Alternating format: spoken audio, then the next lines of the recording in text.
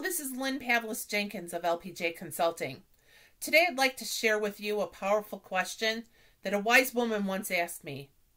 She said, "Lynn, why is it that you try so hard to fit in when you were made to stand out?" That was a question that just stopped me in my tracks, and it was quite some time before I had an answer for it. I throw that question out to you. Do you believe that you were made to stand out?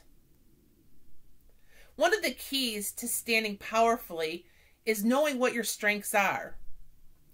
Are you a great problem solver? Can you lead a group of volunteers or a team to accomplish a task? Can you launch a product? Can you creatively think of a solution that no one else has thought of? Those are the kind of strengths that will really carry you into a place where you can feel like you are made to stand out. Now you might ask, how do I know what those strengths are? I say think about those things that you're really good at and you love doing. So it might be the thing that people compliment you on often and you generally dismiss it because you think, wow, everybody can do that. But they can't. They're not a good storyteller, or they're not good at writing an article, or public speaking, or facilitating a group. So think of those strengths, and if you need some assistance, there's a great book by Tom Rath called Strength Finder 2.0.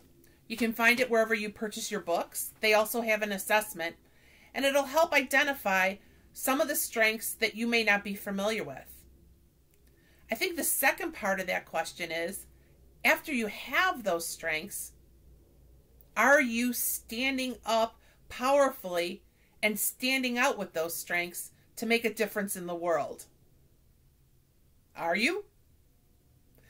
That was the great strength behind the question that she asked me, because I was feeling very comfortable staying small, trying to fit and belong into an organization that didn't line up with my value system and what I needed to accomplish in the world. So today I'd like to challenge you to believe that you were made to stand out. And I'd like to close this session with a poem that a former boss of mine, Barry Childs, read to me when he told me to jump off the cliff and build the wings on the way down. So here's the quote. It's by Marianne Williamson. "Our deepest fear is not that we are inadequate. Our deepest fear is that we're powerful beyond measure. It is in our light and not our darkness that frightens us most. We ask ourselves, who am I to be brilliant, gorgeous, talented, and famous? Actually, who are you not to be? You're a child of God. Your playing small does not serve the world. There is nothing enlightened about shrinking so that people won't feel insecure around you. We were born to make manifest the glory of God that is within us. It's not just in some of us, it's in all of us. And when we let our light shine, we unconsciously give other people permission to do the same. We are liberated from our own fear. Our presence automatically liberates others."